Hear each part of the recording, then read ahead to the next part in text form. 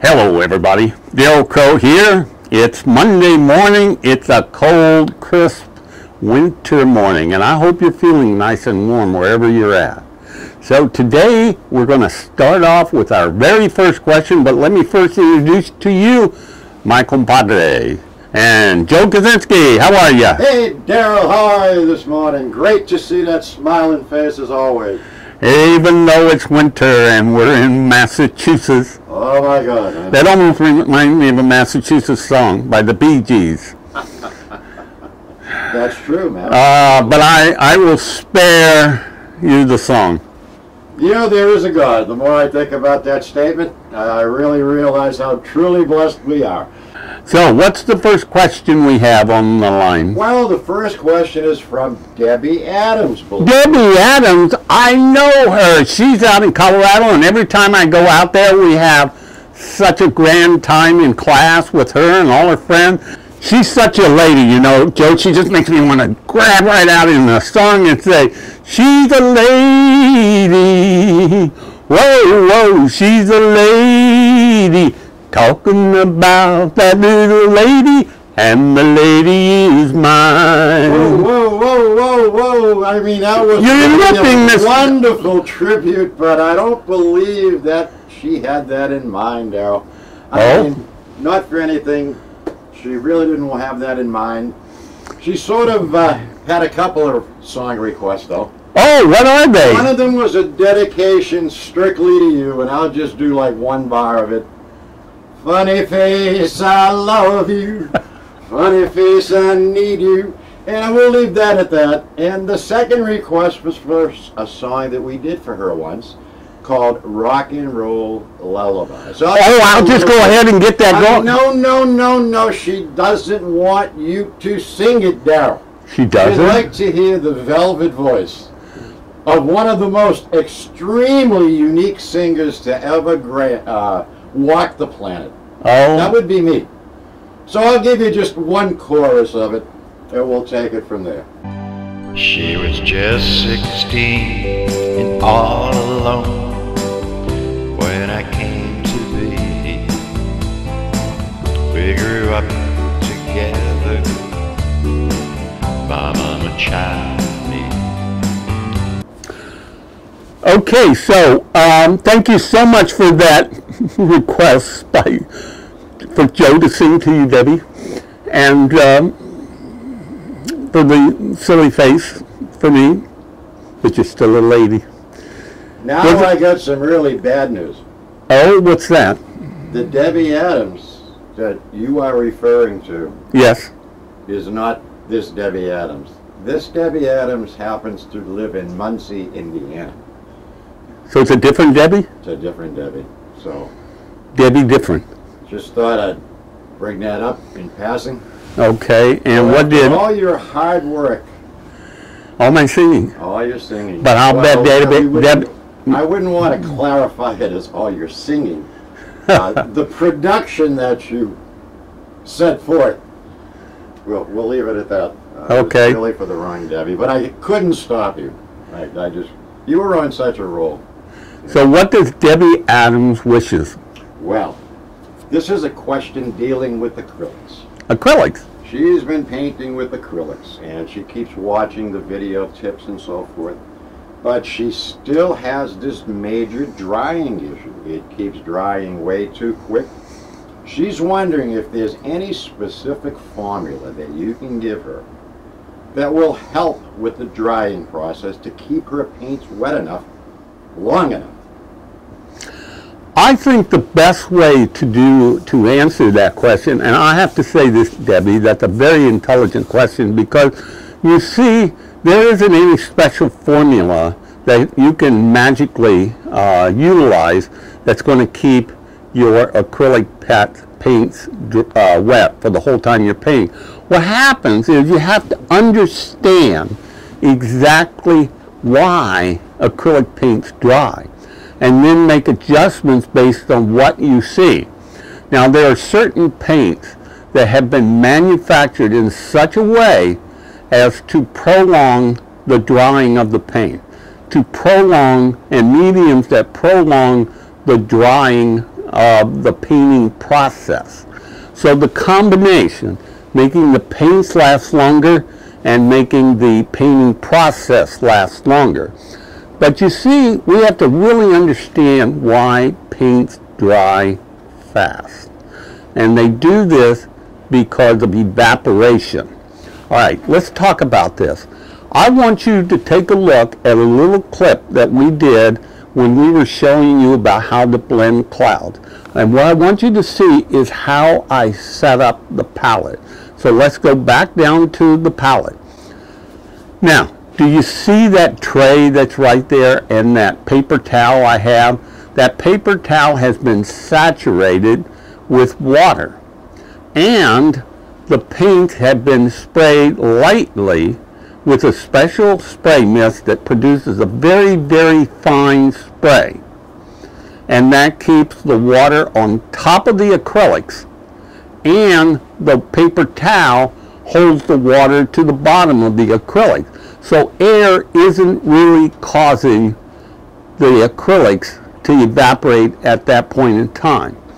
Now what I'd like to do is take you over to my easel, where I've set up a special chart that I want to utilize to show you why we go through these steps in laying out the paints and then in the process.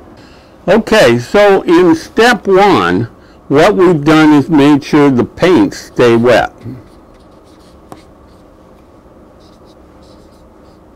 Now in number 2, what we have to understand is that when let's just draw this. This is your canvas surface, okay?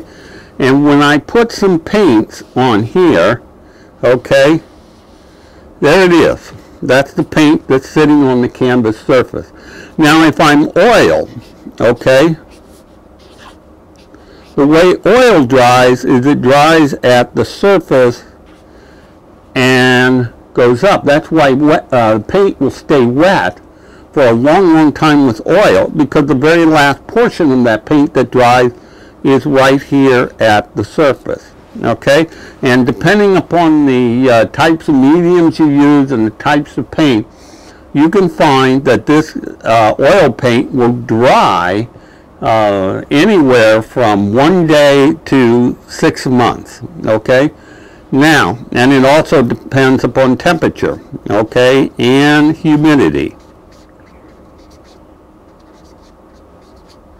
Both of those affect the speed at which this dries. Very humid will of course slow down the process. Very cold will slow down the process as well. Hot temperature and low humidity will speed it up. But the average is about a week. Okay, about a week. Now it continuously dries, so it'll take, constantly be drying. But it's a week before, when you touch it up here, that you're not moving the paint around. It's solid as far as you can tell. Now that's with oils. With acrylics, what happens? Remember I said it's all about evaporation. Evaporation occurs here. But rather than the paints going ahead and drying solidly from the bottom out, you form a skin over the top. And when you touch it, it feels dry. And that takes about, on normal traditional acrylics, anywhere from 0 to 10 to 20 minutes. Okay? And it just depends on which acrylic manufacturer you're using their paints, how fast it will dry. It does depend a bit on the temperature and the humidity, but you're generally safe in the first 10 minutes. After 10 minutes, you're going to find that it gets dry, and it's almost like cement after that, because you have a solid surface here of skin. So, how do you keep the skin from forming? Because you see, between the skin and the surface, the paint is still going to remain wet. And that's one of the reasons that acrylic levels, is because after the skin dries, then all of the paints gel underneath. Okay, with the skin dry, what you like to do as an artist is sometimes reawaken that, like dissolve the skin, so you can start to blend the colors underneath. But so far, that doesn't work well until you take the fine mist spray bottle.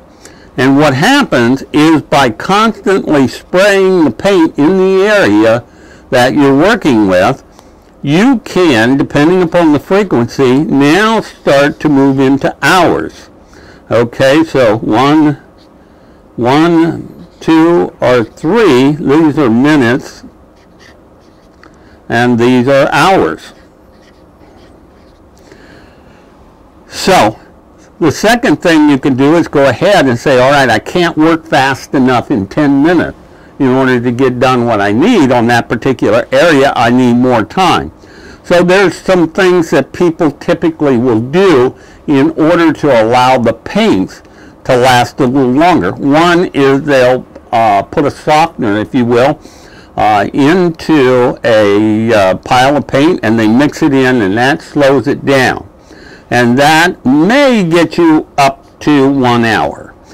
But coupled with that, you need to be constantly using a fine mist sprayer and spraying the surface here. Okay? And so when you spray the surface, what happens is that it prevents the skin from forming. So that's the key. You need to prevent that skin from forming up here on top of the acrylic surface. And you can get a good 1 hour out of your painting section by doing that. So what I'm constantly doing, I use this by Chroma Atler, and I believe the proper name is a Teller, is a fine mist water spray, and it really comes out very fine. And that's what you need, and that's going to keep the skin from forming. And you go ahead and you blend and you blend and you add paints and blend, and you can get the two colors mixing together or multiple colors, and it works great. However, what you're going to find is that as you approach this time, now for you, depending on the parts of the country and the temperature and everything, it may be a little bit faster, or it may extend beyond an hour. But what happens is, if you're going much beyond this, be sure to be touching, okay? If you feel a solid skin, then you're starting to lose the battle. If it feels tacky, okay, which means it's almost leaving footprints, if you touch it, you could start to feel it pull away on your finger, then that's the kind of feeling you want to see. But if it starts to move from tacky to a skin, then there are some companies, and that's not a lot of them, but just some of them. Chroma has to be one of the best that I've seen in this area. They have what you call unlocking formula. Now what this does, essentially, if you were a chemist, you would not explain it this way, but you would take this unlocking formula and you would put it into another fine mist spray. So what I do, just as a sake of easy identification, I use the blue bottle for water, and I use the clear bottle for the unlocking solution. And what I do is spray it, okay? I'll spray it 2-3 times, and what it does is it converts the skin that's starting to form from tacky to a skin. It'll convert it back to tacky. Use a little more water, if it starts to do it again, then you go back and use the unlocking formula. And what that does is it takes and allows you to extend that time that the acrylics are wet for up to 2, maybe even 3 hours. Okay, so let me review very quickly how you can keep your paintings wet. So Debbie, the key to keeping your acrylic paintings wet, make sure your paints are wet, make sure your painting process keeps the paints wet. Now, one of the best ways you can facilitate this, as we've shown, is making sure that you're constantly spraying the areas you're working on. So plan your painting. Say, okay, I'm going to work on this particular section, and you work it until you're done, then you move to the next, and then to the next. In this manner, you can keep that painting wet the entire time it takes you to paint it, no matter how long it takes. I'm Darryl Crow, and I'd like to invite each and every one of you to send me your question, and we want to make sure that you can get all of the valuable information that you need in order to be the best possible artist you can be. I'm Darryl Crow, and this is Joe Kaczynski. And together, we both know you can paint.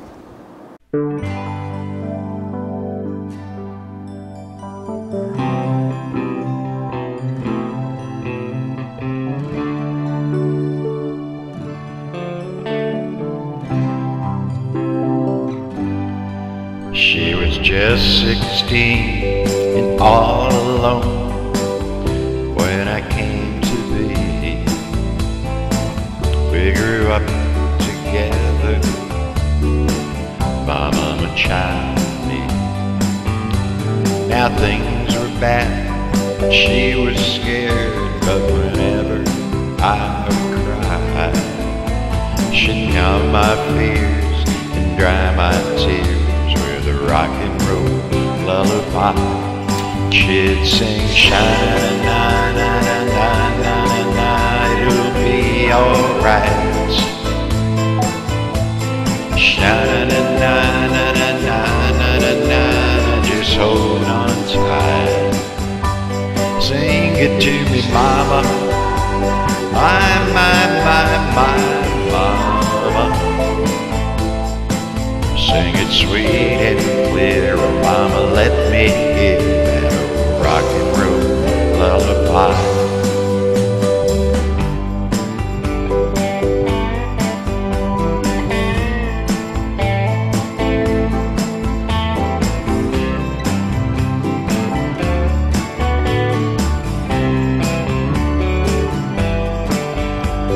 We made it through the lonely days, but Lord, the nights were long, and we dream of better mornings when Mama sang the song.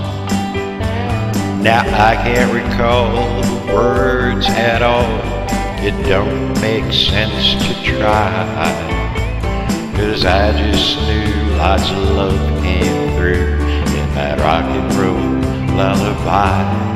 She'd sing sha-na-na-na-na-na-na-na-na, it'll be alright. Sha-na-na-na-na-na-na-na, just hold on tight. I can hear you, mama, my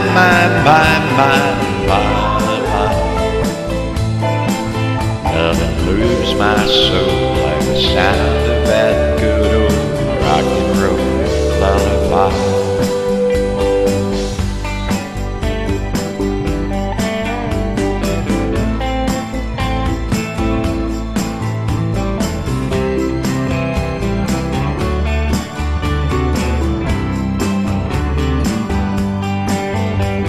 Sha-na-na-na-na-na-na-na, it'll be alright. Sha-na-na-na-na-na-na-na, just hold on tight. Sha-na-na-na-na-na-na, it'll be alright. Nothing moves my soul like the sound of a good old rock and roll lullaby. Sha-na-na-na-na-na. alright.